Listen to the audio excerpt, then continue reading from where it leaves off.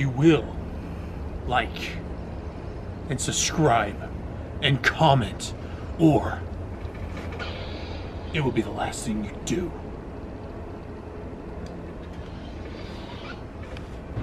Welcome back, adventurers. I am today Sith Lord Ben. I'm just Danielle. And you're watching part 2 of our May the 4th celebration, transmission video, whatever you so wish. In the first one we were kind of silly and tried to play the part. Don't know how well that went, but I had fun doing it. As you see, we are in our awesome new Jedi Sith outfits, and I can't be happier. Like, I've always wanted one. Anyways, here in part 2, to celebrate for May the 4th, we decided to finally go through the Galaxy's Edge cookbook and put together a bunch of different dishes. In fact, we made 2 of the appetizers that were in it, and 2 entrees, and 1 drink. Yes. Just so you guys know, word to the wise, some of these may not look exactly like they do in the book, mainly because some key ingredients were not available at the stores. For example, the people out there for some reason wanted to hoard and keep all the yeast.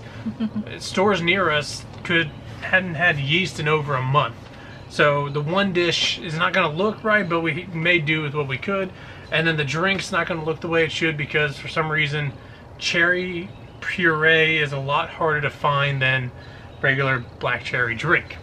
So Danielle, which one do you want to do first? Do we want to start appetizers? Yes, but I need the book to know what it's actually called. Okay. Which one do you want? I'll find it. I'll do this one. Okay, you're doing the roasted kajaka roots. Let me actually stand up There and you show go. it. Roasted kajaka root, which it's a sweet potato that's cooked, and then it has like a yogurt peanut butter mixture on top. With some granola, and you don't have to use granola. You can use dried fruits, you can use chocolate chips if you so want, and I found this very, very good. I think it was delicious. What do you think, Danielle? Yeah, it's very sweet. It's listed as an appetizer, but it could almost be a dessert. Yeah. What I can do is I'll just show them off. That works. The next one that we have is going to be the Rings of Hudala.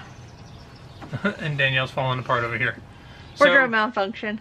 It's kind of like an onion ring, but instead of breading, you have bacon. So it's a brown sugar covered bacon, which then you have some onion rings, and then you bake it in the oven for about 15 minutes or so, maybe a little bit longer if you want it crispier. But delicious, like not nutritious at all, but it was delicious.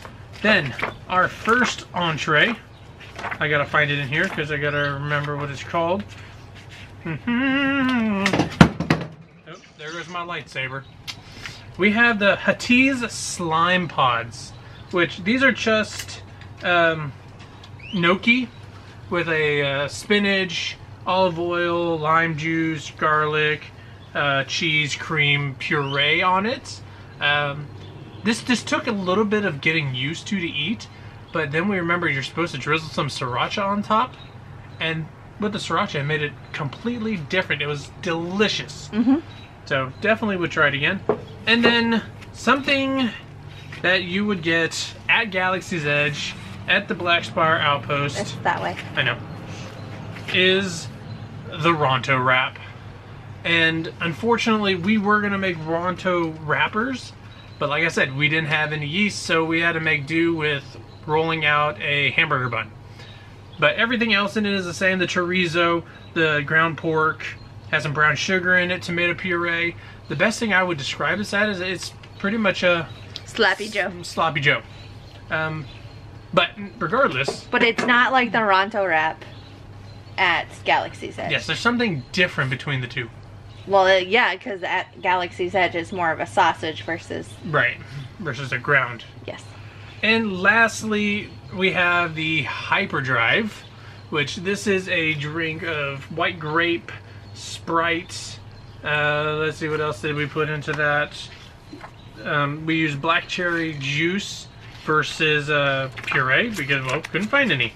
Ben just made it, so I had to try it out. We haven't drank it yet. There's a blueberry flavored sports drink in it. Blue Powerade. Oh, let me try it.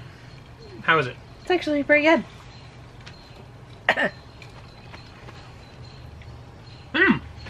That is different. It doesn't look anything like the picture. Nothing at all like the picture, but very tasty. Everything you see here, I think I made these all in the span of what, 2 hours? Yes. Something I'm like that. falling apart over here. She is. It doesn't take very long to cook, and they're pretty awesome to make, and it's delicious. So if you are wanting to try some of these ingredients, or not ingredients, these recipes, get yourself a Galaxy's Edge cookbook. Which we did buy ours on Box Lunch. Box Lunch, yeah. You don't have to get it at the park. They are on Box Lunch. eBay, or probably Amazon maybe, yeah. I don't know. I'm not sponsored, so I'm not giving any shout outs. So anyways, we hope you liked the video. In fact, you're going to like the video.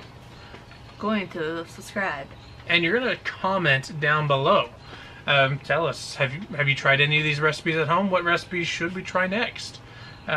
So until next time, my friends, make sure you're staying safe, whether you're on Naboo or Tatooine, Felucia, no matter where you're at in this galaxy, just stay safe. Until next time, may the Force be with you. Bye!